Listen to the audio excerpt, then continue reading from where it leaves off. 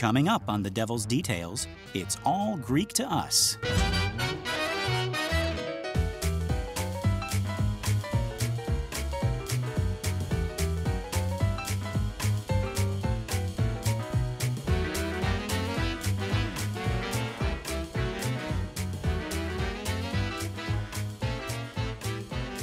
Good morning, Star Lovelies, and welcome to another episode of The Devil's Details, a show where we dig up, decipher, dissect, and deconstruct the many forms of the devil. One of my names is Lester Ryan Clark. And I sometimes go by Keenan Diaz. And we're just two lost souls hitchhiking down the highway to hell. And just a reminder, today's episode was originally recorded as bonus content for our first podcast, The Exorcist Minute, so you might hear a few references and inside jokes that aren't funny yet, but will be if you just have faith. And hey, why not subscribe to The Exorcist Minute and hear all the fun we had with that movie and book? All right, so I think we should hand it over. Take it away, past Lester and Keenan.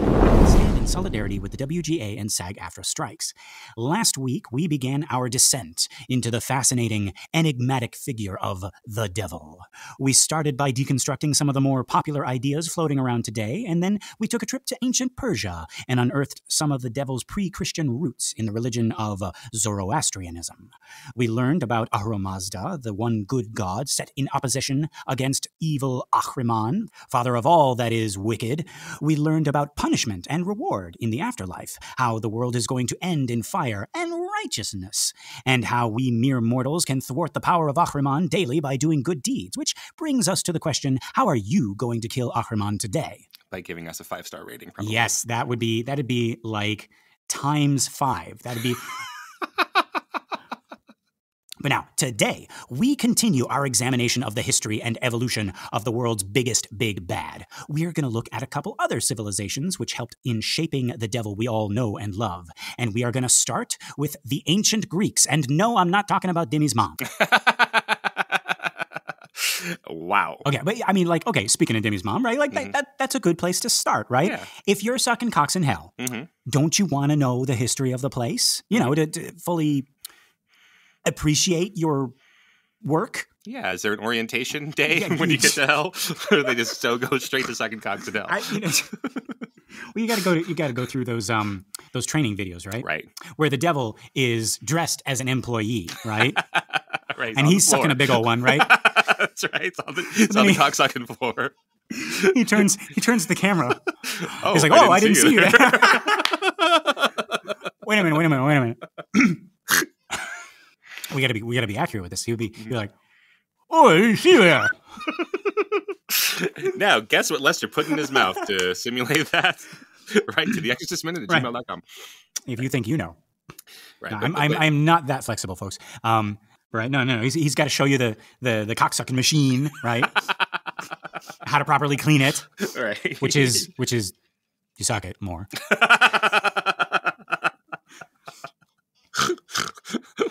You have one of those demons, pretending to be like a demon in train, or a person, a human, right? In train. He's like, wow, but how do I clean it? Well, let me show you. Let me show you. Well, that's convenient, right? It's really quite simple. He's not the best actor. He's kind of like, he's a little bit too loud, right? That's right. He keeps on looking at the camera.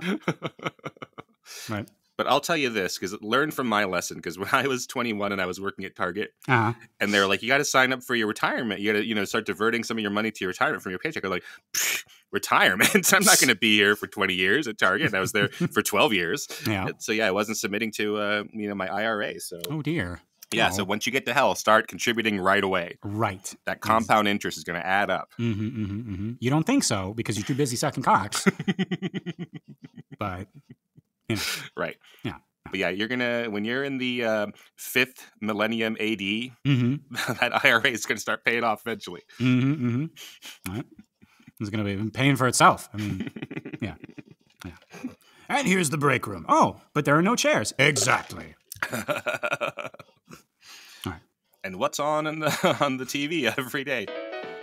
No! That's devious devil. Not that. Anything but that. Oh, God.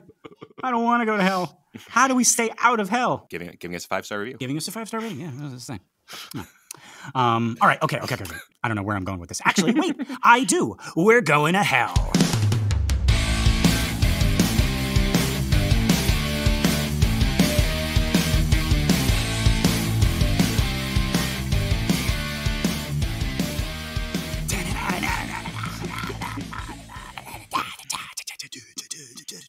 right? Trying to do it without getting copyrighted infringement. Wow, Lester, down in hell, they got some really top-tier royalty-free music. Yep. That's great. It's great. There's no point to that though, because they don't pay royalties. They could steal, right? That is right. That is, part of their MO, but nah. All right. Okay. So this is another part of the devil's lore that I think has been expanded upon way beyond the bounds of the Bible, or in fact, any of the holy Abrahamic texts. And that is the concept of hell. And I want to start out by doing an experiment, a little warm up, you might say. Oh God, we're back in the corporate offices again. This is like a lunch meeting. Be sure you stretch. I know. God. It's Monday mindfulness, folks, if you're listening to this on Monday. Keenan, you laughed way too hard at that very real thing that I have at my job. Yeah, Wellness Wednesdays. Oh, God. Fucking Friday. Fucking Friday again. Is too much Tuesday. Oh, God. Anyway, okay, yeah. You folks out there in podcast land, you might think we don't hear you, but we do. I got me a nice big whiteboard with a fresh, clean piece of butcher paper, because this is corporate America. We waste as much as we can. And if you don't use up your entire budget by the end of the year, you're just going to get less budget next year. So. Exactly, right? So actually, here's some butcher paper for you, and here's some butcher paper for you, right? Do whatever the hell you want. I don't care. And I have these different color markers, right? Because different colors are fun, we have found. Keeps the workers from asking questions. Like, why is my paycheck lower than that? No. And right now, listeners at home, or in your car, or at work, or at church, or at the grocery store, I want all of you to scream as loud as you can into your device anything and everything that comes to mind when I say the word hell, right? Just do that, regardless of where you are, at the top of your lungs, and by the power Keenan and I wield over time and space, we will hear you, and we will write down everything you say on the board. So here we go. What comes to mind when you hear the word hell? Okay. Ooh, that's a good one. I'm just going to do Walla. It's like, oh, yeah, that's a good one. Oh, yeah. Interesting. Yeah, that's a little too much. What was that one? Can you say that one? Aha. Very good. Okay. All right. So I'm looking here, and I see fire. I see suffering, eternal torment, circles, good, despair, darkness, good, torture, purgatory, interesting, sadness, demons, the devil, slash, we just put the devil / Satan. Yeah. Okay. Cox. All right. Who said that? You know who you are. You're our people. Yeah, there's a lot of that, Ash. Yeah, it's all keeps going, just pages and pages. Mostly Cox. Interesting. Okay, but okay, I think we got some stuff that we can work with here. Yeah, we do.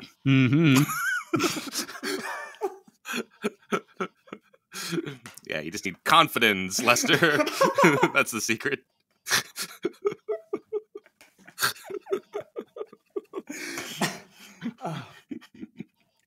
Confidence and a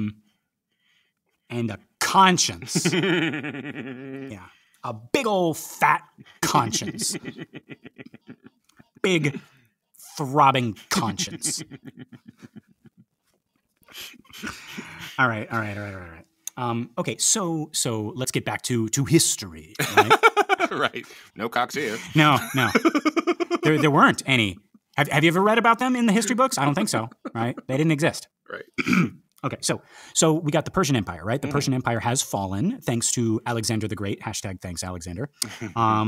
Speaking of Cox. Now, Greek culture is introduced to Israel. And you'll remember, folks, the Greeks had a pantheon. They had a huge cast of characters to choose from, right? Many of whom were more human than not, right? With various personality flaws and foibles, right? And like a whole soap opera of stories of this person's mad at this one sometimes, and then we get screwed over by storms, and some of them are rainbows, and the rainbow means that they really have feelings about this other one who's made of the dawn. Yeah. No. Okay, but yeah, and among these many gods, there was one, originally an Olympian god, who ended up ruling the underworld, or the land of the dead, which was in fact underground. Now, not only did people not like this guy for obvious reasons, no one's going to like the guy in charge of being dead, but also the other gods didn't like him. So while he wasn't an adversary, he certainly wasn't someone that you were happy to see at the work party. Right. Right. So I was like, hey, here's another quarter, another 7,000 years. Yeah.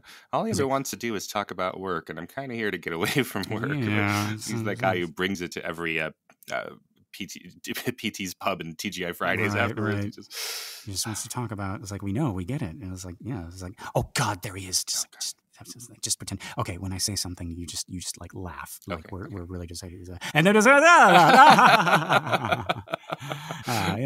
boy. Is he still there? Is he still behind me? He's still there. He's so like glad to not be talking about work issues. Yes, right. TGI Friday. Thank God it's fucking. Okay, he's gone. Oh God, gee.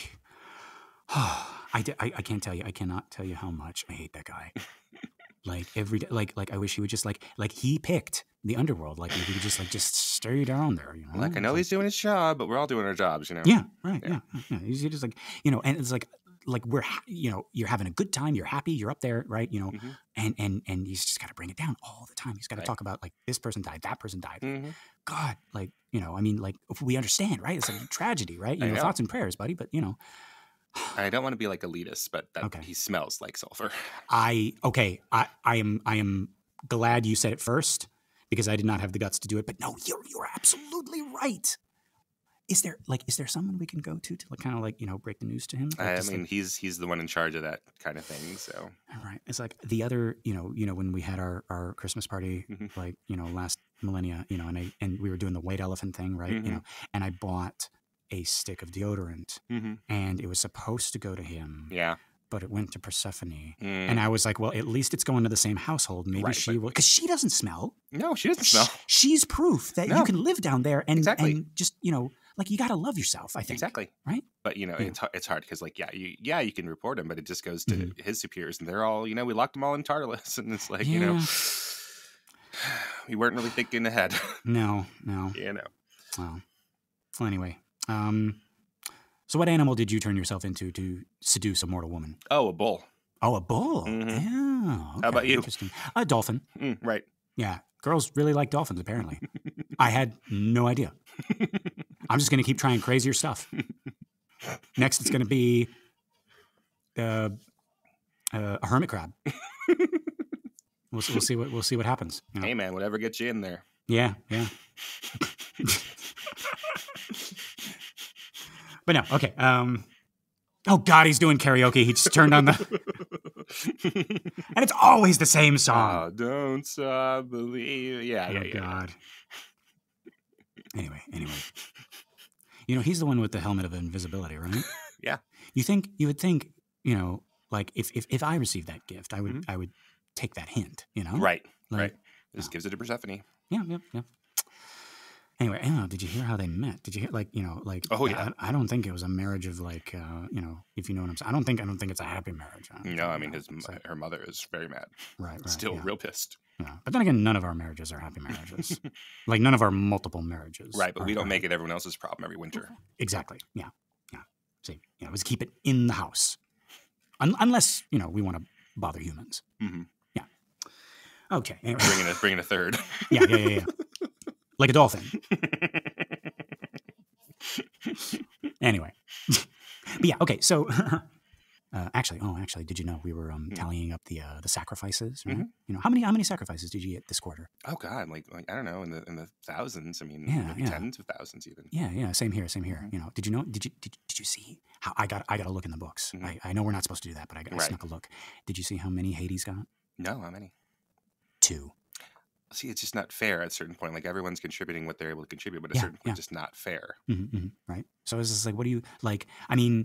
But honestly, like if I were, one of those dumb, stupid humans, right? Because they are dumb and stupid. They're like really dumb and stupid, so stupid, right? I'm glad I'm not one of them. But like if I was, right, and I had to choose between, a magnificent god like myself, Zeus, or you, Poseidon, like or our other brother Hades, like like I would. Why am I saying you're Poseidon? You know you're Poseidon. I know, and I know I'm Zeus. I know, bro. Yeah, bro. Because we are brothers, yes. That's right. And he's our brother. And he is, right? Hades, god of the underworld. I don't think I actually said his name yet, so I think that's what I... Okay, yeah, that's... Scene. But yes, okay, no. There is a kernel of truth to that. Because, like, interestingly, amongst the other gods, he is the one to receive the fewest sacrifices. That makes sense to me. Yeah. Right? Right. And I'm not these idiot human Greek dolphin fuckers, you know. Right, yeah. I know better than that. Right? Yeah. I'm an immortal Greek dolphin fucker. Dolphins never had it this good. Anyway, no. But no, like when they do sacrifice to him, it's in order to get revenge on someone. Right. So that's very interesting. And even then, people were so scared of Hades that they thought just saying his name, which I forgot to say at the top of this, we're talking about Hades, folks. Yeah. Just saying his name was bad luck. So they started referring to him as Pluton, right? Or later Pluto from the Romans, right? It's interesting to me. I mean, I'm sure there's things in my culture that I don't say out of bad luck that I'm just not aware of, you know? It's always interesting when you see it in a different culture. You're like, well, you're just doing the same thing, right? Eventually you're just making up, like when they start saying like he who shall not be named, you're like, you're talking about Voldemort, you guys. Yeah. Like, so we know it's like who you're we're talking breaking about. the rule, right? Exactly. You're still talking about him. Right. I mean, when you do it on the other side, like you don't want to say it out of like respect, right? So like the names of God or something like that, right? And now we call him God because we don't want to use like his actual name, right? But then even then, God has become kind of like a do not touch word, right? So when people say like I've seen like censored like thing like where they censor the God in goddamn, right, which is interesting, right? Exactly. But yeah, so that's they call him Pluton or Pluto, right? From the Roman. So here's also something new that I learned, Keenan. The weapon associated with Hades is the Bident. Oh, okay. Which is like a trident, but democratic. No. No. It's a little sleepy.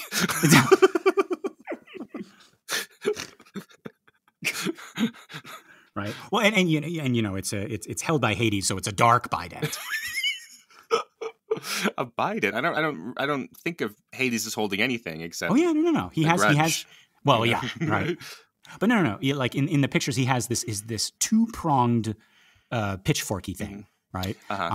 It's only got 2 prongs, where a trident, like the one that Poseidon has, right, has 3, right? Right. And that's why historians say that like the devil is usually holding a pitchfork, which has 3 prongs. All right, but that makes some sense. Okay, that's where the pitchfork comes from. Yeah, I mean that's what people are guessing at, right? Yeah. Okay. Well, is that why we associate? Oh, maybe this is all feeding into each other, right? Also, pitch is to pick up a pitchfork is to pick up pitch, right? Which is sulfur, and that's what we associate with the devil. But maybe that's all. Right. I don't know which is first, chicken and egg, but yeah, but it fits it conveniently fits, right? So he's down there like stoking the fires of hell, or he's like torturing sinners and stuff like that, right? And he smells real bad either way, real bad, right? Yeah. But yeah, so as we said, Hades lived in the underworld, which was called Hades. Very convenient. Right? Yeah, that's always funny. But like in Norse mythology, right? Hell lives in hell. Yes. Yes. So HEL lives in HEL. Yeah. Right. Yeah. So we get, we seem to get that a lot. You know? Yeah. Now, Hades is surrounded by 5 rivers. Hades the place, not Hades the guy. Although, I guess he is too, right? Right. So, exactly. If he's in Hades, then he's surrounded. Yeah. Okay. Yeah. But 5 rivers. So we got Acheron, river of woe. Cocytus, river of lamentation. Lephlegathon, river of fire. Styx, the river of unbreakable oaths, and Lethe, river of forgetfulness. And what was the last one? Lethe, river of forgetfulness. And then the 5th one? Lethe, river of forgetfulness. Okay, and then the final river? Lethe, river of forgetfulness. Okay. Now, past these rivers is a huge gate made of diamonds, or diamond, right? Like just maybe like solid diamond, right? And that is guarded by Cerberus,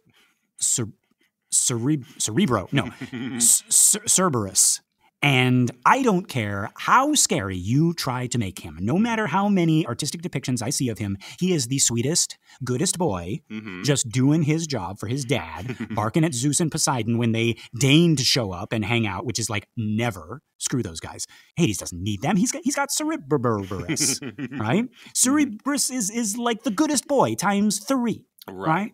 He's got 3 heads. Keenan, have you seen like the TikTok where Cerberus is like sniffing at Hades' ring doorbell and one of his little snoots accidentally boops the button and it rings and then the other 2 heads start going, right? They start going nuts because they think someone's at the gates of hell.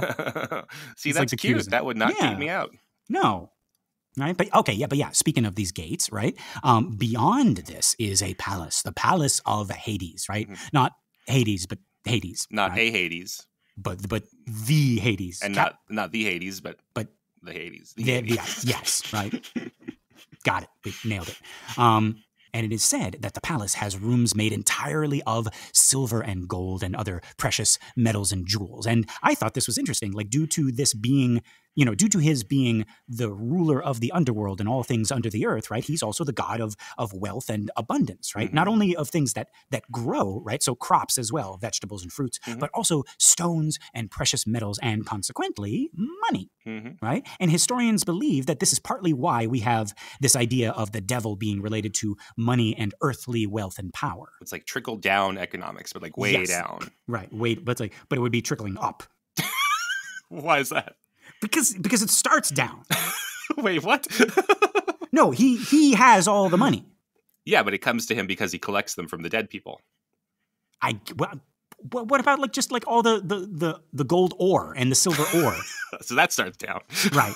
Well, that goes back up and it goes back down again. I guess. Okay. I thought he has all this money because they're dying and they're bringing it down to him. No, well, that's a good. I never thought of that. I always thought that it was like because like the earth is housing all of the precious metals and stones. Okay, that makes sense right? too. Yeah. Yeah. Right. So that might answer. We're both right.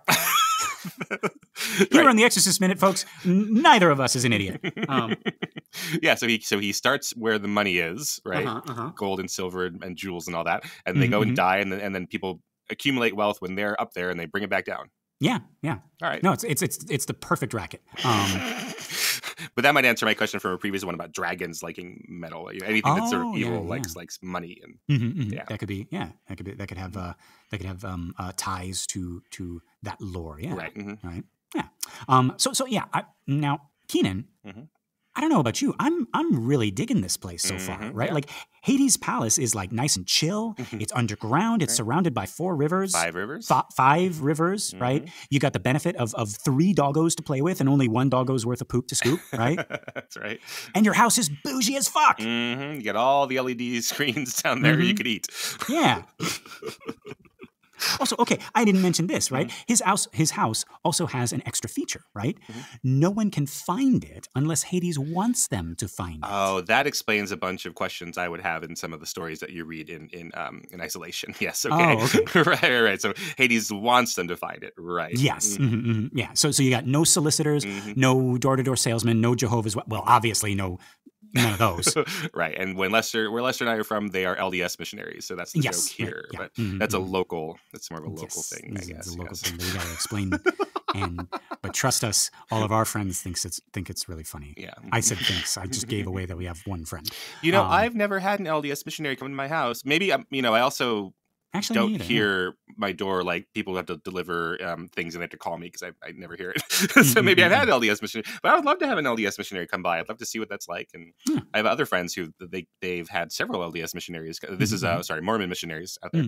Yeah, and they come in to talk about things, and they're always very nice. And I'd love that to happen at least once. Come on over, missionaries. This is like ding dong, right? Right, exactly. And outside the, inside Hades Palace, you just hear, just like 3 times. You're like, and you hear Hades in the back. It's like, shut up. Hades opens it. It's like, well, yes. And he's trying to be as polite as he can. He's a very polite guy. Right? He just got taken away from some very important work on his Xbox. He's like, yes, can I help you? And he's like, yes, I would like to come in and talk to you about Zeus. And Hades is like, I know Zeus. I'm his brother. Fucking hate him. Get out of my face. Excuse me, sir. Have you accepted Zeus as your personal lord and bull seducer? Well, it seems like he's going to do that whether I accept him or not. Seems like he's Thank been you. doing that. It's like we can't stop him doing that. You don't see me seducing any bulls. But Mom likes him best. Mom, who we locked down in Tartarus.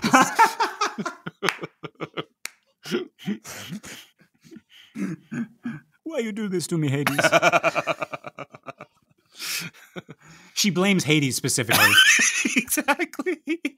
Zeus is the one. Zeus is the one who overthrew the Titans. Why you not be like Zeus? Why you not be a good boy like Zeus? He's the one who led the overthrow, mother.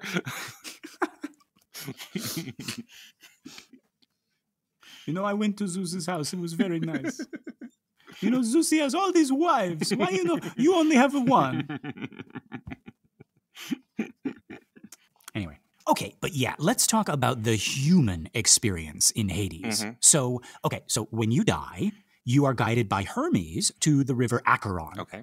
And here you will meet a ferry. Not a ferry. I mean like a boat. So right there is you meet a ferryman, but not a ferryman. No. Ferryman. Yeah, a ferryman, right? So think of like the opposite of our beloved horseman, or our sea horse. Right. So he's just a ferryman, right? Ferryman, and his name is Charon, and he will demand that you stop recording him. No. No. That is Charon or Charon, right? The ferryman, and he will demand of you the coins which were placed on your lips, or sometimes I've seen on your eyes, right? When you die, and this is the toll to take you across the river. And all accounts say that those who are unable to pay the fare are just trapped there on the shore. Right. I thought I'd be able to find like more information about this. Like it seems like such a very important thing. Like how many times has this happened? Right? It's got to be a lot, right? Like is there credit in the underworld? Like, well, I mean, if I can put two coins on your lips or your eyes, why can't I put 3 on there and then you go and bring one down to somebody else who like died on the battlefield or whatever? See, that's what like you would think. That's the Christian thing to do. Yeah. Right?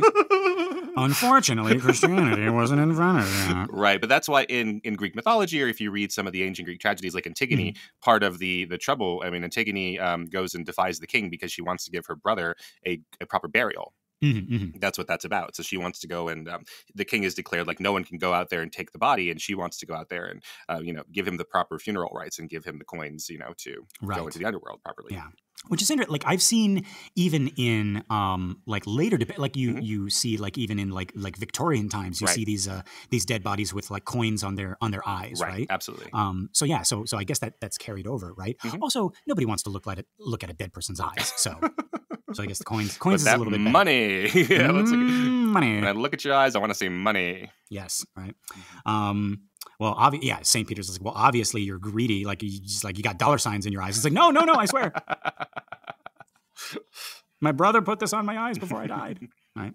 That's interesting you bring up St. Peter, right? Because that's even in heaven. But that idea that once you get to the underworld, there is still some passage you have to do. Yes. I saw some comparisons to the Greek idea. I think it's hard to make these connections. But at least as tentatively as we say, like Zoroastrianism leads to our idea of the devil, like the Greek idea coming a little bit from ancient Egyptian ideas that you had to prepare for the afterlife. And once you get there, there's stuff for you to do. And so our funereal rites have to prepare you for that.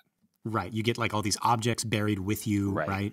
And your best, your best things, and and sometimes your best people, right? And the metaphor still is in a journey of some kind. So even when you are, this is extra biblical, right? The idea that St. Peter is at the pearly gates. There is a pearly gate in Revelation, but the idea that you go there and you have to ask your way in or be let in, like that's not so dissimilar from the idea of like you have to go to Charon and there's something you had to have done in order to get across. Yeah, right. And that's just like part of it, right? There's even more judgment later. Oh yeah, don't you worry. Yeah. If you think Charon was the only person judging you on that boat ride, right? It's no matter. It's like whether you're chatty or quiet on that boat ride. It's like you could say something. Right. It's like it's a long boat. But yeah, no. I imagine Charon has like just all the jokes ready, right? Like he has done this. He is one of those like our buddy Ian was a gondola driver?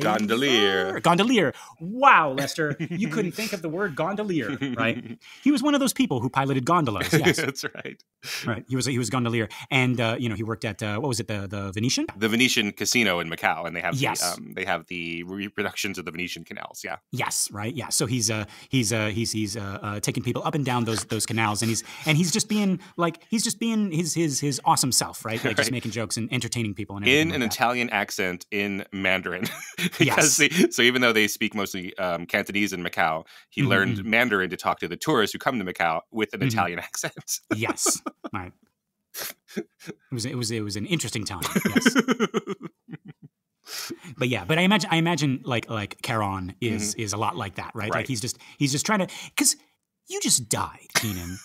Oh no. You probably got a lot of questions. You're probably nervous. You're probably like, I don't know, a little depressed, maybe, right? The atmosphere is certainly not, brightening you up, right? As the comic, the webcomic author Riza Farismond, who does poorly drawn lines, says, "You just died," and the ghost says, "Damn, the one thing I was trying not to do."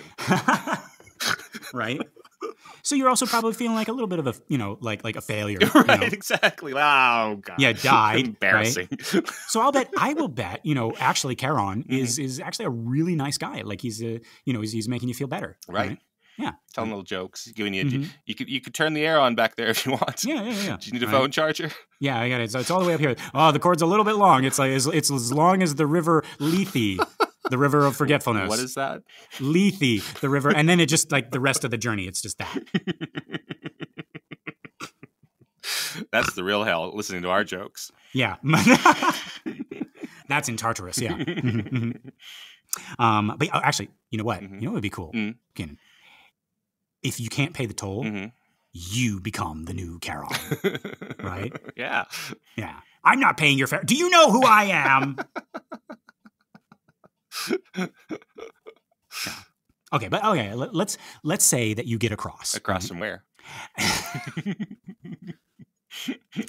Across the river Acheron, right? And now you get to meet the goodest boy in all the underworld, Cerberus, right?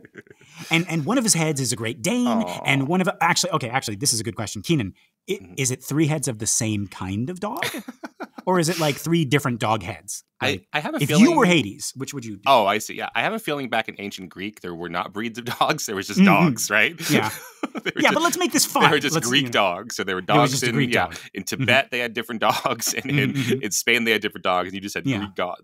Yeah. But no, if I could pick, I love a basset hound. I love that droop to a basset hound face. I do love a beagle. But some big one. You said Great Dane, but I like a whippet, like how so like on a huge giant body, but a whippet head. Those are my picks. Wait a minute. Let me see what a whippet is. A whippet looks like a Great Dane, but tiny. Whippet, not the drug. Oh, that's what that's who Google thinks you are. Yeah, right. Yeah. Yeah. The whippet. Oh, him. Oh, he's the let me do it for you. Do you remember that? Do you remember that, kids from the internet past? Yes. If you're in the past listening to this, that was hot for a couple months. Yeah. Yeah, he's got the long face. Yeah. I would go with. Give me 3 pugs. Just give me 3 pugs, right? They're all just like happy, but it's like hard for them to. You're right. They can't do anything or go anywhere, right? But they're so happy and so excited when they see you, right? And like, but you also kind of feel like just the slightest tinge of like pity. It's like I don't want to make him too excited, right? Exactly. Like fall over. So it's like, hey, hi, It's like and he tries to like get to you, but he like stumbles and he's like.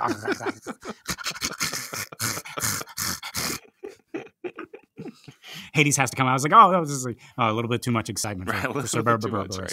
Yeah. Let's go back in your kennel. Yeah. Kennel. You say it 3 times because there's 3 of them. Right. Yes. Right. And they look at you, they give you those big eyes, which on a pug, and which on a giant pug is very, very big, right? It's like, I can't say no to you, Cerberus, right? Okay, but yeah, so in the stupid origin story version of this, like it's 3 dogs, separate dogs. One is named Sir, one is named Burr, and one of them is named Us. And at the end, they get melded together. And I will call you Cerberus. Yes, right. But it's like it's a good thing. It's like we thought that the dogs were gonna die at the end, right? Mm-hmm. It's like we can't possibly, it's like, but each of them for their master, who's played by whatever up and coming little shit. It's just taking our jobs.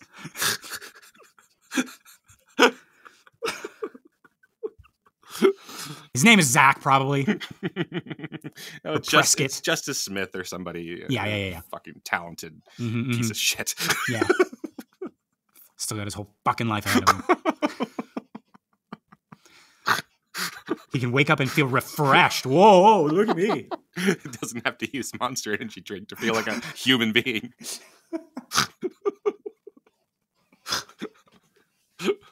Doesn't yet know the monotony of corporate America workforce. Right. Mindfulness Monday. Yeah, you just wait, Zach. It's coming for you. Anyway, but yeah, so like to save their master, right? Mm-hmm. They all die, and he's like, no, and he cries those tears, right? Mm-hmm. And then we see like that the 3 dogs come back. They come back, and they're all one, right? Mm-hmm. And they're and then it's like everyone's happy, right? And then they go knock the bullies into a dumpster. I'll show them. Yeah. For killing my 3 dogs. Yeah. No further punishment necessary. And they certainly won't take revenge. They're in a dumpster now. Right. They've learned their lesson. One of them's got a banana peel on his head. Look at that. And it's perfectly coiffed 80s hair. Right. Yeah.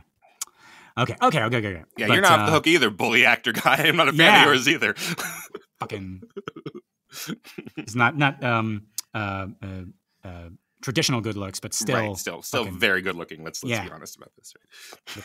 Little shit. I'd see anything with him in it. Yeah, absolutely. I have.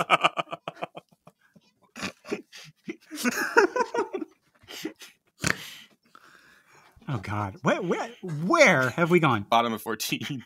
Yeah. Okay. Bottom of something. Okay, but yeah, so now we get to meet the 3 judges, right? This is Rhadamanthus, Minos, and Acus. And they have their own separate bodies, I imagine. Yes, okay. Right. They are not like Cerberus. Right, that's clear. Yeah, right. That would be interesting, right? You pass Cerberus, and then you just have these 3 guys, and they're like, right? No. Right. Actually, okay. Minos, famous king of Crete, right, and appears in the story of the Minotaur, right.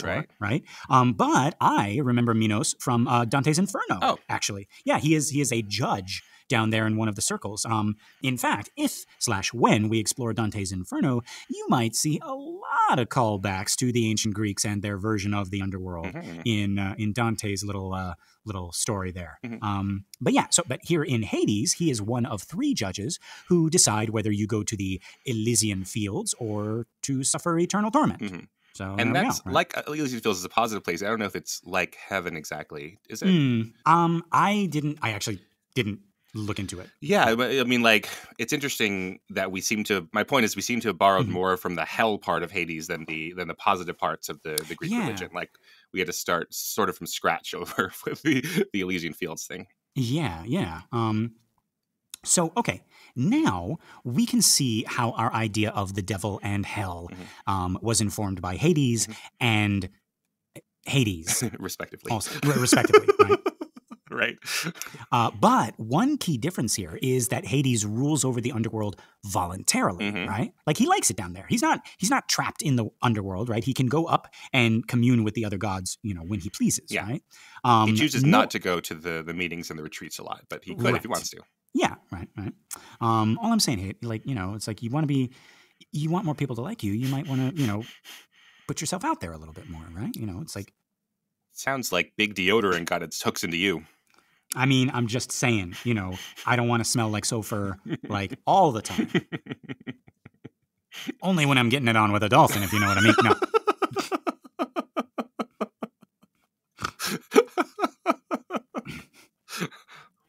I mean, you know, he's like, is that Eu de Sulfur? Water to sulfur, eh? Yes. Yes, it is. Why, yes. Oh, great. Now my entire pool is polluted. Thanks. But yeah. So now. So he's not. So Hades isn't trapped in the underworld, right? Nor was he thrown down from Olympus. No, we did that to Hades and Zeus's and Poseidon's parents. So we threw them down. Right. Not that they fell, but we put them down there. Yeah, we put them in Tartarus. Yeah, right. Which it sounds so delicious, actually. I have to pronounce every syllable, like Tartarus, right? It's something that you have with fish sticks, you know. Right. Yes. You know, there's sweet, there's umami, and then I don't know, these chicken tenders are they're Tartarus. As you were saying that, no joke, parts of my tongue watered that I've never experienced before.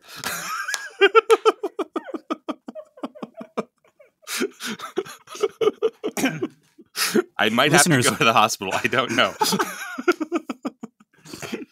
Listeners, write in if part of your tongue started watering. But only when I said Tartarus. Yes. If I say anything else, like Cox. No, I might take that out. Yeah. What was that? Oh yeah, okay. So he wasn't kicked out of Olympus, right?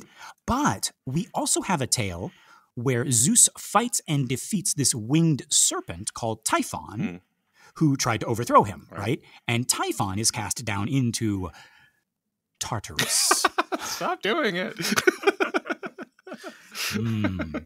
But yeah, so Tartarus is actually, we've mentioned it before, right?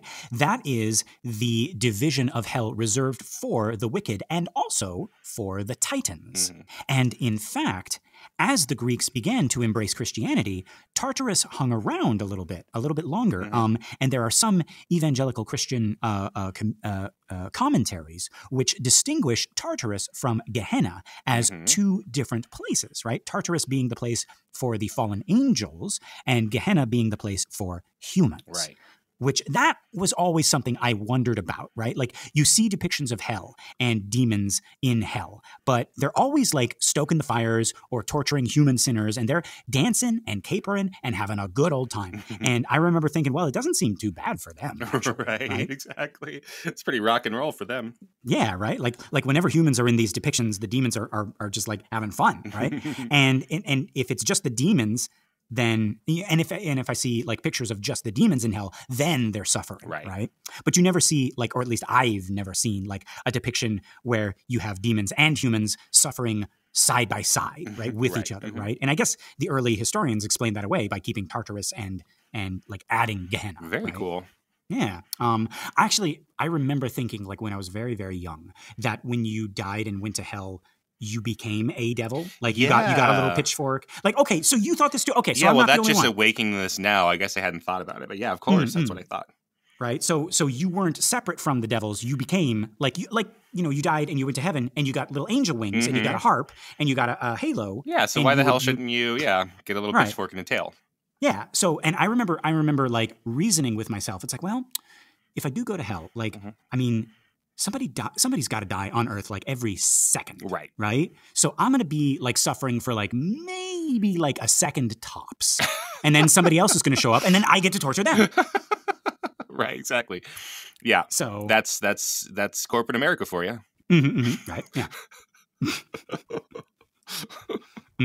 But actually, folks, again, that short story by Neil Gaiman, I think it's called Other People, right? That follows that line of thinking pretty accurately. It's not fun, though. Oh, okay. But read it. It's very interesting. Other People by Neil Gaiman. I'm assuming hell is other people. Hell is, well, like the I'm not gonna spoil it. I'm just gonna Well, I'm just saying there's some other line out there from Sartre that is hell is other people. Ah, well, there we go. That's how he defines it. That's what you were trying to do. Yes, that's how he defines it, is hell is other people. Oh, I like that. So that's, you go down there and you're just like, oh, great. All of you here too. Oh, all of you. You. Great, they sent you. Awesome. Yes. Other people. Ugh. Okay, let's get back to Gehenna, right? Right. Yeah. Okay. Now, folks, you'll remember in a previous episode, I had actually talked about Gehenna, right? As being the like inspiration for the spiritual dungeon of hell, right? In reality, it's an actual like location. It's a valley. It's the valley of Hinnom, right? Back in the day, it was used as sort of a landfill for all the garbage of Jerusalem. And at times, the garbage was so bad and there was so much of it that they had to set it on fire just to keep it like contained, right? So physically, it looked and smelled like the worst place imaginable, right? Then add to that it was the dumping ground for the bodies of executed criminals, right? So you weren't given a proper burial. Your remains were just cast into the fire, right? You were essentially consigned to oblivion, right? Like, because now there's also no way to remember you. You're just gone, right? Even your memory will eventually fade without like a physical tomb, right? So we see why that would be borrowed for the idea of hell, right? Yeah, yes, right. Yes. But I actually did a little bit more research since that episode, and I found even more cool stuff about this place. Sounds like a lovely place. Yes, right. Yeah, it's like everybody get your tickets, and we're going to Gehenna. Yeah. So it's actually mentioned first in the Bible as the border between the two tribes of Israel, that of Benjamin and Judah, right? Which left only one, Joseph, Jacob's favorite son. No. Yeah, but folks might remember in that amazing Technicolor version of events, right? Judah sings the Benjamin Calypso, which very much slaps, as the kids say. Absolutely. Right? Yeah. Ian was in that play in high school. Oh. Right? Yeah, he was Naphtali, or Naphtali, and his brother David was the Pharaoh. Oh, cool. And that song, if I'm up to date on my Gen Z vocabulary, is a banger. That's correct, yeah. Yes. And then our mutual friend, David Sobel, I saw him in a community theater performance where he was Benjamin and did that whole big song. So. Oh, wow. Okay, so he was Benjamin. Yeah. Oh, okay. Huh. Wait a minute. He was also in the one that Ian was in. I'm sure he was. Yeah. Look at our buddy David Zobel just being everywhere. Shout out to you, David. And you, David, Ian's brother. And Ian. Also, I guess so. Let's give a shout out to Ian, yeah. But yeah, anyway, okay, so none of that is happening in Gehenna, right? No Technicolor. No. Elvis pharaohs. No, right? You know what is happening? Child sacrifice. I'm talking about the actual like Gehenna on Earth, right? Yeah. Not Gehenna on Earth. I mean like Gehenna, like the biblical, historical, geographical Gehenna, right? So apparently during the reign of the later kings of Judah, like late First Temple period, folks were sacrificing their children, possibly to our old buddy Moloch, right? And because of this, Gehenna was later cursed by the prophet Jeremiah. So even before Jesus' time, when the Romans had taken over, it was already known as a bad place. And actually, in Jewish apocalypticism, that is the theology concerned with the end times, Gehenna has come to stand for a place of divine punishment. And this is separate from Sheol, which is just, the land of the dead. Right. Yeah. And that's where like everybody goes, right? Good people, bad people, doesn't matter. Right. And that's where like people are just kind of like waiting for the Messiah or the Mashiach, right? So Sheol and Gehenna, right? Like two separate places in the afterlife. One of them inspired by an actual place on earth that was horrible. And the other one might be, scholars are saying, could be just a metaphor for the grave. But yeah, and then, King James comes along and translates both of those words into hell. He walks away, smacking his job well done. Job well done. If you could do a Scottish accent, you could do that. Do that. Hey, it's a job well done there. That was great. And also, wait. Thou shalt not suffer a witch to live. There we go. I hate, right. There's two things I hate. Witches and Scotland. Wait, no. Yep. But no, that was like, did you, like, King James actually commissioned Shakespeare to write the Scottish play. Right, Macbeth. absolutely. Yeah. It's just like, I want you to really, like, just dunk on these witches. Just make them ugly. Right. And Shakespeare's like, Shakespeare was smart. Like he probably knew a little bit more of the old religion than he was letting on. Oh, probably, right? Yeah. But he's he's got to pay his bills, right? So he's like, okay, yeah, I'll just make sure. Just make them like really evil. Yeah. Shakespeare is very smart. He was working for a tutor under Elizabeth, and then the next day he's working for a Stuart, and he's like, all right, we gotta change all of this. Yep. Yeah, because they would write not Shakespeare, but they would write poems to Elizabeth as Gloriana, or the fairy queen, and they say, oh, it's great, you fairies, etc., whatever. And then it's James is like, fairies are bad now. Yes. We hate fairies. There's two things I hate: witches and fairies and Scots. That's three thirds. Are you questioning me? Yeah, and we've said it on the show, but I just think that that's really fascinating, right? Like what we think of as Shakespearean language is also in the Bible, because King James commissioned that version of the Bible, the King James Bible. So they sound very similar. And now we hold up all of what we think of as beautiful about the English language. So some people defend the English language and saying, well, it's the language of Shakespeare and the Bible. Right. Yes. Yeah, because they have that same poetry to it. Yeah, yeah. And as we know, right, the Bible did nothing evil ever. But so we are uniting Sheol and Gehenna into hell. Yep. Right. So they're translating that all both into the word hell. And we talked about the Norse hell earlier. And this isn't necessarily meaning the same place, but in English, which borrows from Germanic languages, they're using the same cognate hell to talk about an afterlife, a bad afterlife. But they're not necessarily saying that this Sheol Gehenna combination is the Norse place hell. Right, right. Actually, I don't think on the show we talked about like the Norse land of the dead. Yet. No, we said it earlier in this episode. Oh, in this episode, yeah. Hell and hell. Yeah. But like actually, just a little dip. I would love to get dipped into hell with you, Lester. Yeah. I mean, is that like a deep fryer, or is it like a hot tub, or like a little bit of both? What's happening? Are we coming out like chicken tenders? Are we like tempura? You are coming out as a smorgasbord for sure. Okay, awesome, great. I like smorgasbords. But yeah, no. Okay, so. This is interesting. So in the Vikings believed, right, that you would go to Hel, the land ruled by Hel, Loki, that is Loki's daughter, right? If you lived I guess they call it an unworthy life, right? So if you died of sickness or old age without ever like doing anything glorious, right? Like the surest way to get into Valhalla would be to die in battle. Right. So like people like that was one of the things that made the Vikings so scary to the people that they were, plundering, was like these people not only didn't care about dying, but like they looked for death. Right. They were like, I'm gonna kill as many of you guys as possible and probably gonna die, and I don't care. Like that's actually what I want. Right. And it terrified these Christian monks, in Lindisfarne or other places. Yeah. Right. But so most people go to hell because they don't live a life worth writing about in the runes. And yes. Yeah. Right. So their name is kind of like forgotten. Right. Again, this idea of like that, like you just kind of disappear. Right. Yeah. So, yeah. But yeah. So. Oh, and I'm sorry. Oh, yeah. Just keep going on. But then, Hel, the character, is Loki's daughter, and that is again like Loki gets these monstrous children by mingling with humans.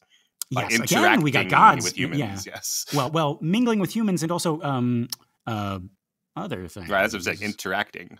Yes. Well, no. Like no. I mean, mingling, and we are in agreement.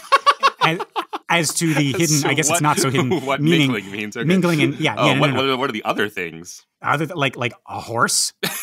Oh, okay. Yes, interacting with the horse. I see. Yeah, so he disguises himself as a mare, and he gets with this horse. This is to help the gods win a bet, right? And he gets with this horse, and the horse impregnates him, impregnates Loki. And Loki gives birth to Sleipnir, which is the 8-legged horse that Odin rides later on. Right. On the show, too. Land of the Dead. 2 separate places. It's right here, yeah. Both words into... Yeah. Okay. Now, this is interesting. There are these texts known as the Targums. I hope I'm saying that right. Which apparently they paraphrase the Hebrew Bible in Aramaic. Oh, okay. And in those texts, they do refer to Gehinnom when talking about like a final judgment. Okay. So after the Messiah has come, there will be a second death for the wicked, where the worm does not die. That is metal. Right. I love that, right? Where the worm does not die, right? But like I said, these texts are paraphrasing the Hebrew Bible, and actually they're also adding bits of their own, right? The whole thing about second death is not in the Hebrew Bible, and actually, I did not know this, but apparently followers of the Jewish faith have come to see Gehinnom, right, as it is called, as yes, a place of fire, but not for the purpose of punishment. It is for the purpose of purification, and it is finite. So according to most sources, the longest you could possibly spend in Gehinnom is 12 months. And every Sabbath day or Shabbat is also a day of rest from punishment. And the souls of Gehinnom actually get to roam freely on the earth. And then on the eve of the Sabbath, the angel Duma, who rules over the sinners in Gehinnom, rounds them back up, for another week of purification. That's really interesting. That jives more with what is there in Judaism from the beginning. So that sounds really good. Yeah, right. So now my Jewish friends and Jewish listeners, I hope I'm getting this right.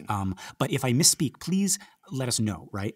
So from what I gather, we have a neshama or neshama, right, which can be translated as soul or spirit, which is actually a little piece of God. Okay. It is from God, or it is a part of God, and it's inside each of us, and that's what connects us to God. And every time we sin, our neshama gets tarnished a little bit. And so by the end of our lives, before we can return to God, we got to get it like refined or purified. Okay.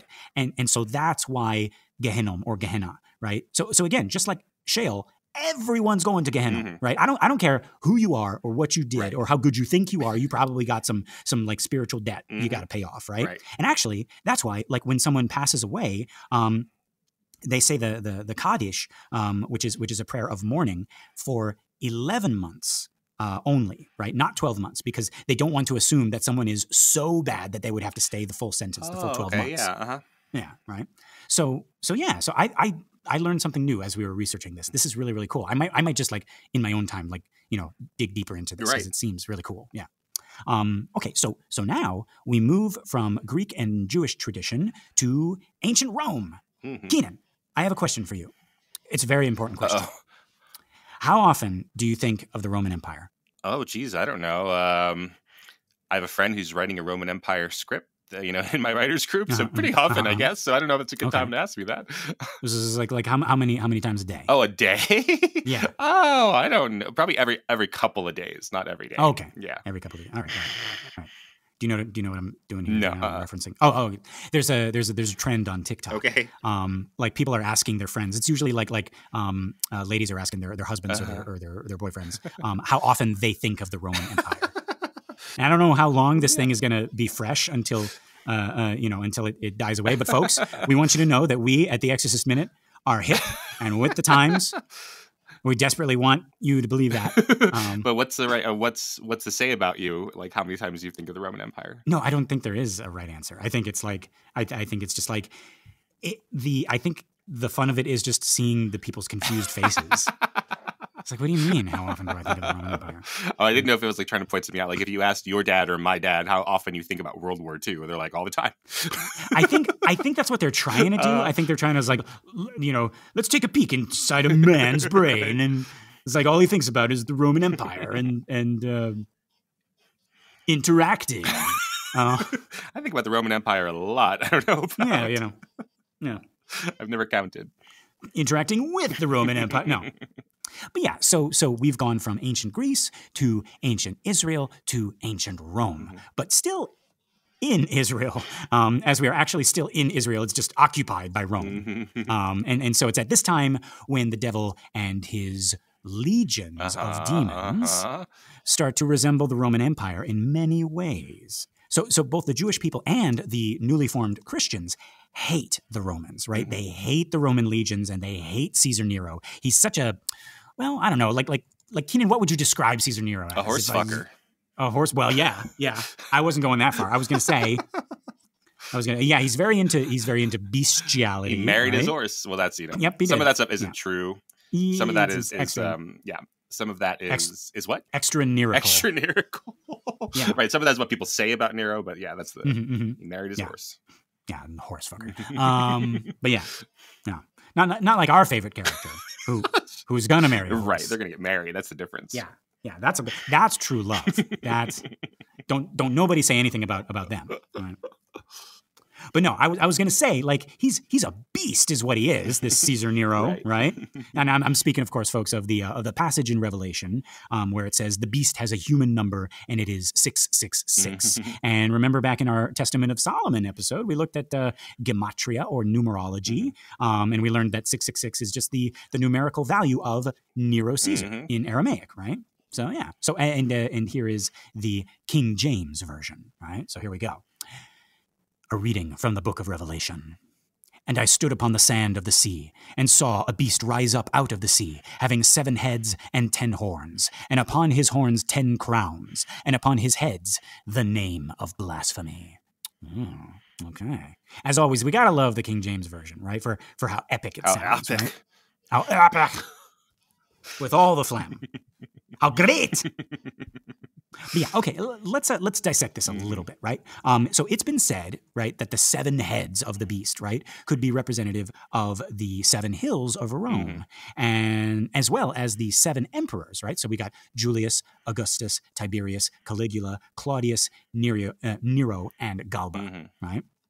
It says the beast will rampage for 42 months, which would match the 42 months of persecution against the Christians before Nero died. Okay. Right? So there we go, right? So in this book of prophecy, it's kind of like saying, it's either retelling something that has already happened, or it's saying that like this will happen again, like on a biblical scale. Right.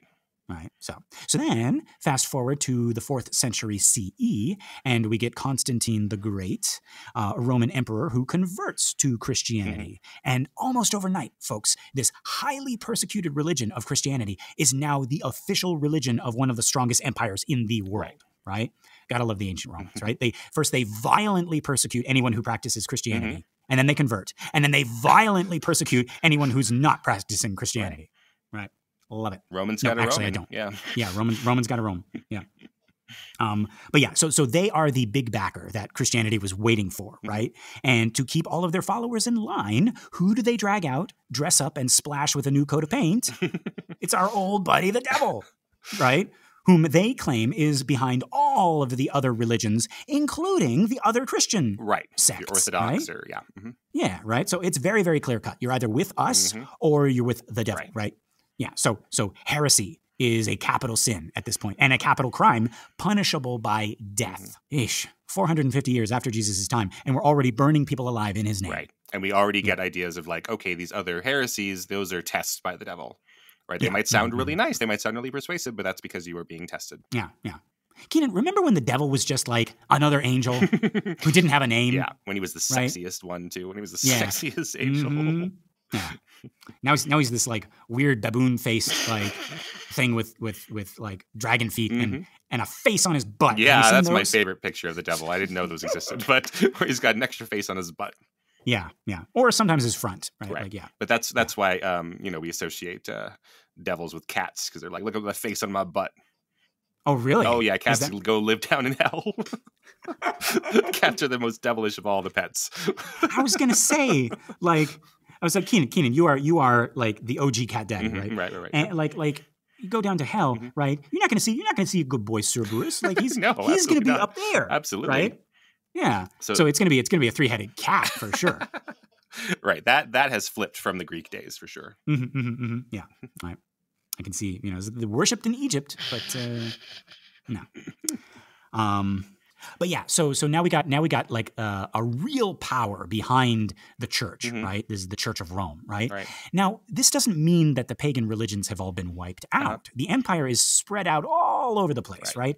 And there's loads of farms and villages that haven't gotten the memo, right? They're just out there doing their thing and generally looked down upon by the city dwellers, right?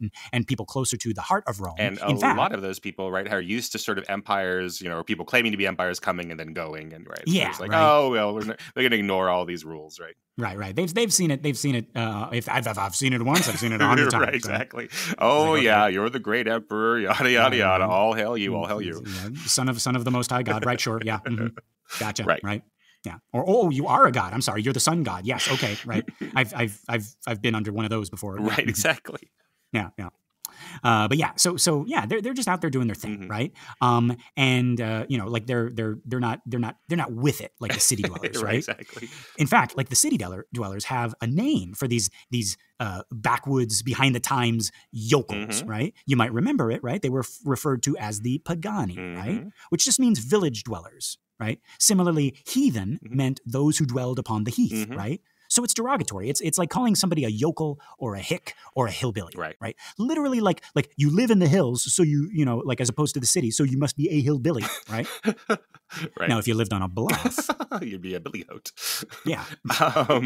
Yeah, and then just to clarify, so that there are heathens who are those who have not been exposed to the one true religion, and they're practicing their own religion. And there's heretics who have been exposed to the one true religion, but have picked a sect that is not the true sect.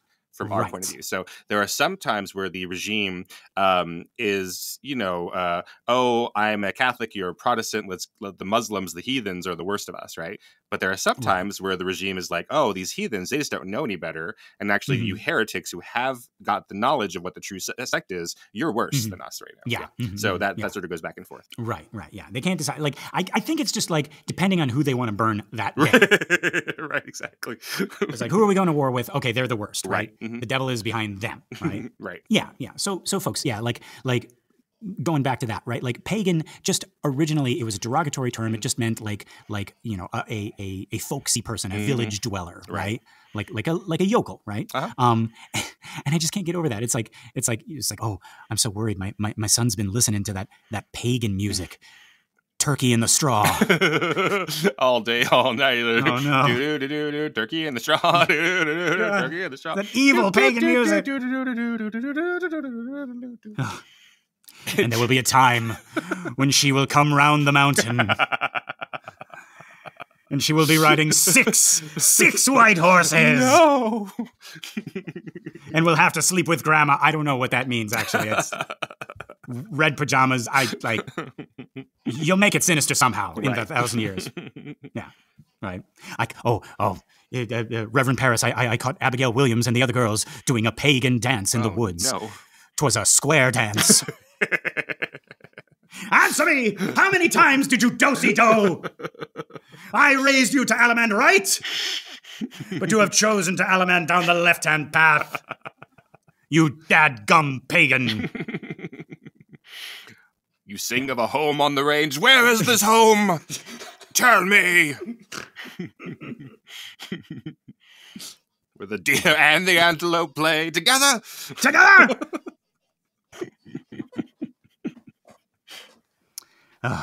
Anyway, yeah. No.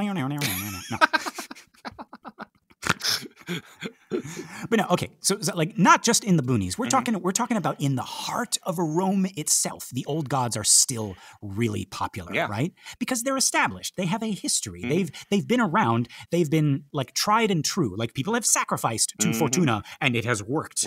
Right? And like I think I joked before that like the old religion was like the Coke to Christianity's Pepsi, right? You know, it's like if your government suddenly made Pepsi the official drink, right? But like most of the world is still drinking Coke, you're probably going to keep drinking Coke, right? Like, you know, and hey, like maybe under the threat of conflagration, you might disguise your Coke consumption. You might say, Pepsi. It's the real thing. Travel refreshed.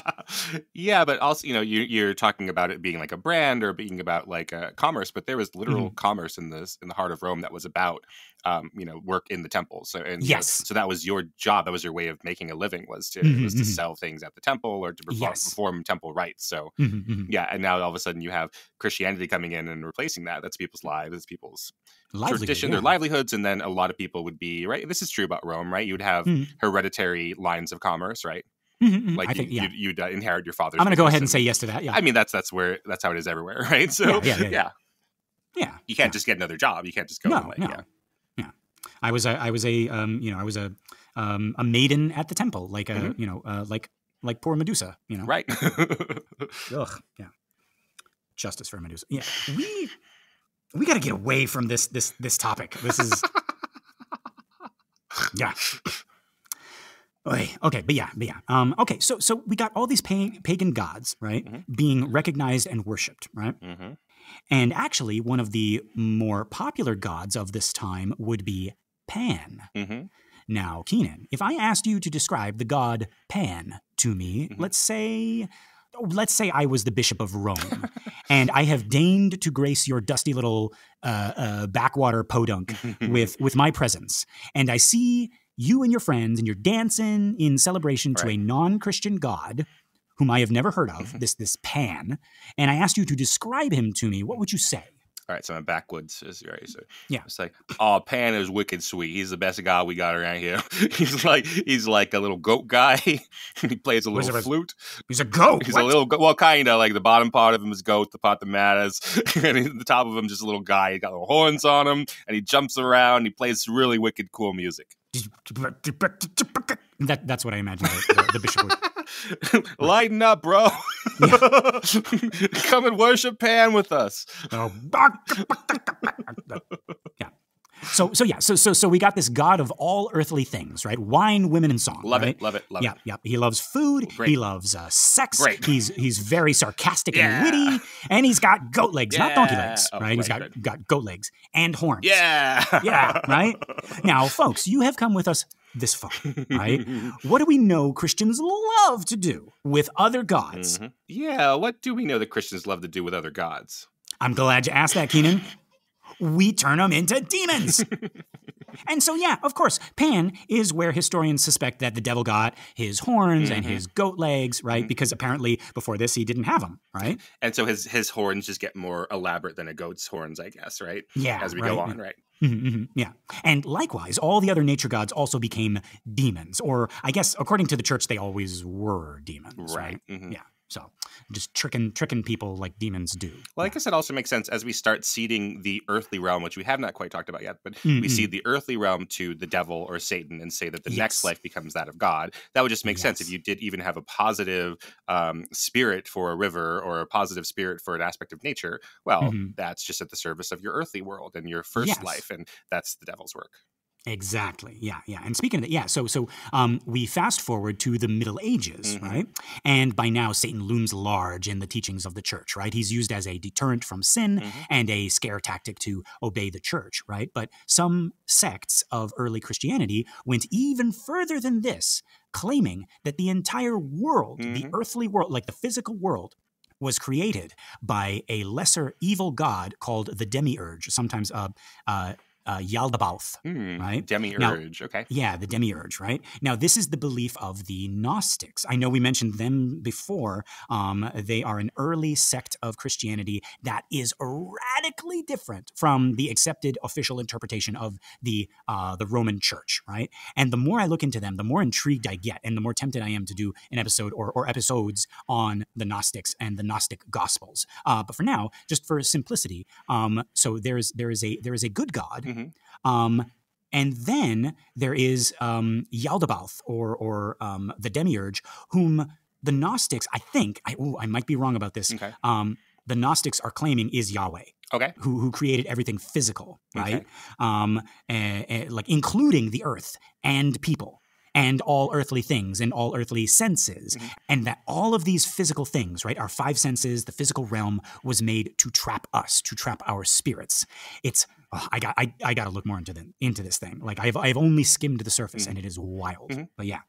So essentially, right, everything earthly is evil. That's not so removed from the karmic religions, which say that everything earthly is not evil, but everything earthly is an illusion, and that you should be focusing on the next life, which is the real life. Oh, okay. So like an illusion, or maybe like a distraction. Yes. Yeah, exactly. They'll put it in slightly different ways, right? But yeah, it is a distraction from your focus on realizing that, everything is connected in a way that you cannot understand because you're experiencing it in an earthly way. Interesting. Okay. Yeah.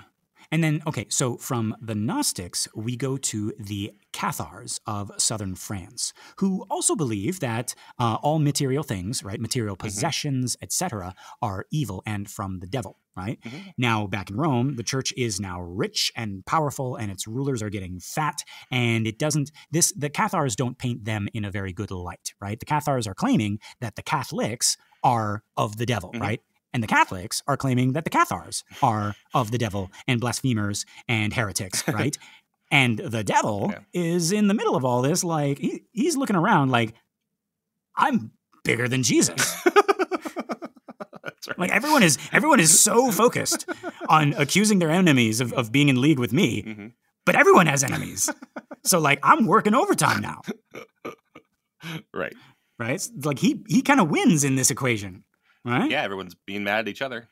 Yeah, yeah. So like they say that you're of the devil, and I say that you're of the devil, and we both can't be right.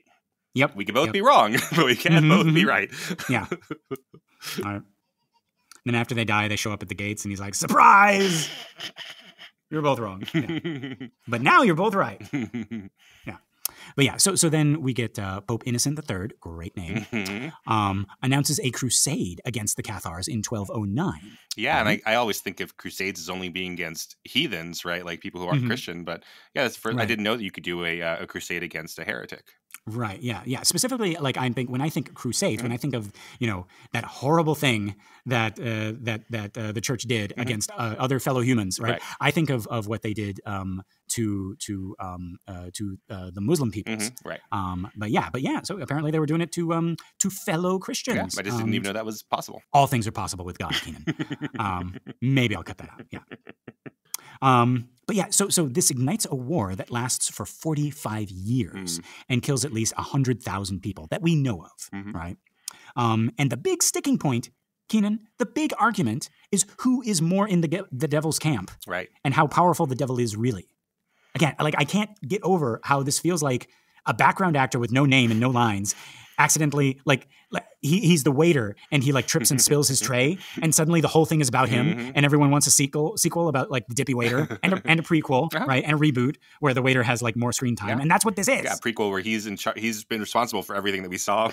Yeah, it's Guildenstern, Rosencrantz and Guildenstern are dead. Yep, that's exactly what this is. Yeah, but no, like what I'm saying is like, this is Christianity. This is Christendom. Like, this is supposed to be about the message of the Gospels, right? Like, the teaching of Jesus, of peace and love for our fellow man, right? So, okay, so where did we leave off? The Crusades, right. And folks, that is where we are going to pick up next time with the Crusades and the Knights Templar and Baphomet, and we're gonna get into all that stuff next time. But for now, that's all the time we have, and that is all of mine. Aw, thanks, Past Lester and Keenan. You know what? Never change. Yeah, stay cool. KIT. What? Keep in touch. You write that in a yearbook. Oh, I would if I got my yearbook signed. All right, I've been Lester Ryan Clark. You can summon me on all the socials as Lester Ryan Clark. And I've been Keenan Diaz, and you can invoke me on Instagram and Letterboxd as Howdy Keenan. Yeah, find more of our shows and other really cool podcasts at True Story FM. Like us on Instagram and join our Facebook listener group, Dante's Ninth Circle Sushi and Karaoke Bar. Or feel free to drop us a message at thedevilsdetails@gmail.com. Wouldst thou like to live deliciously? May we tempt you with all the kingdoms of the world? We're not even asking for your souls. Just give us a 5-pentagram rating on iTunes or Spotify or wherever you listen to our show. In the dead of night, when the village is asleep, and the witching hour makes the veil between worlds most thin. That and sharing the show by word of mouth or on social media helps our little podcast grow and find more cool people like you. All right, folks. Until next week, love and hisses. Mwah!